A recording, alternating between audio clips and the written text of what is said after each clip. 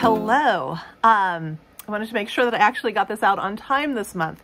So in June, Bean's Big Book Bash is one I've been looking forward to for a really long time. It is The Thorn by Colleen McCullough. And I actually am friends with a niece of the author of this book. I was friends with her before I knew that she was related to Colleen McCullough, and it just kind of was a cool thing to know. I have been wanting to read this book since I was a kid. My mom read this book when I was a kid and watched the TV miniseries when it aired on TV when I was a kid. Am I dating myself? Yes, probably. I don't know. Cable television? I don't know.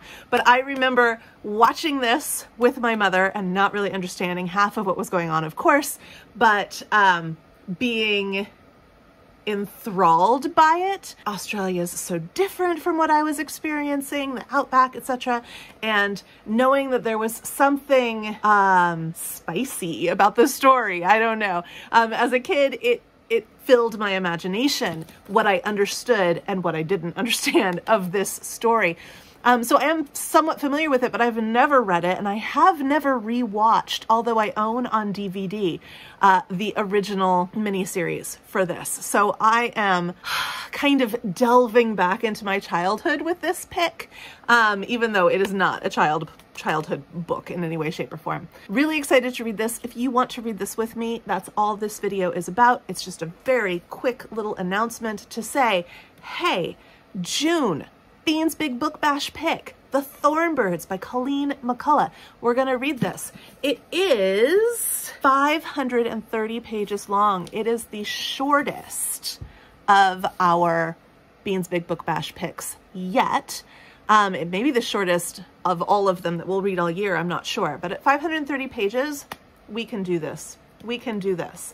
It's still a chunker, still considered a chunker. I counted anything over 500 as a chunker. And so I think at 500 pages, probably I personally will work to read about 30-ish pages a day until I'm finished with it. And that should have plenty of wiggle room as well for missing a few days here and there and still finishing well before the month is over. If you want to join me in that endeavor, there are resources that are in the link tree. You can access them through the link tree that is down below.